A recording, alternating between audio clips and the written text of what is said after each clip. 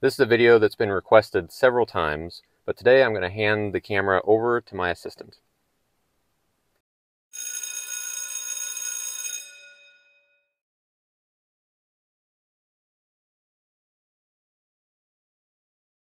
What are we fixing today? Hyperflash!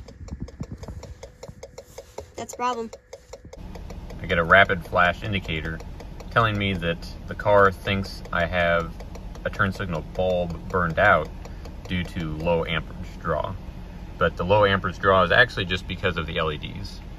So on the outside of my vehicle, my turn signal is flashing at a normal rate, but inside the indicator is doing a rapid flash just to let me know that I might need to replace a bulb. So in my case, I want to deactivate this feature just so that I do not get the rapid flash indicator inside the cab.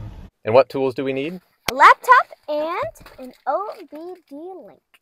First, open your laptop, then plug in OBD link. Once you open your laptop, download FORScan from the internet. With the OBD link connected to your vehicle, open FORScan. Turn your key to the on position, but do not start the vehicle. Click the connect button in the bottom left.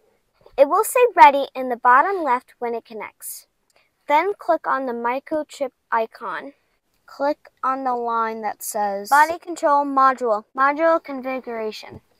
With that highlighted, click the play button in the bottom left. This will bring up a list. These are all things that you can change. In the top left, there is a filter. Click there and type outage.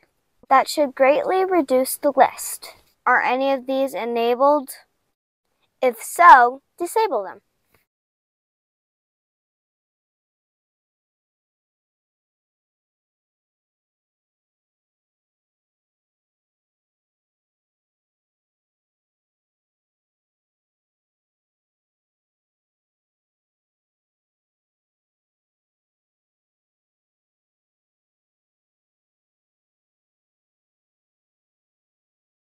Turn your key to the off position. Now turn it back to on. When you're done, click the stop button in the bottom left. Now you should be ready to close FORScan. Then you're going to close your laptop and unplug OBD link. Then you're all done. Good job! And the Hyperflash is gone.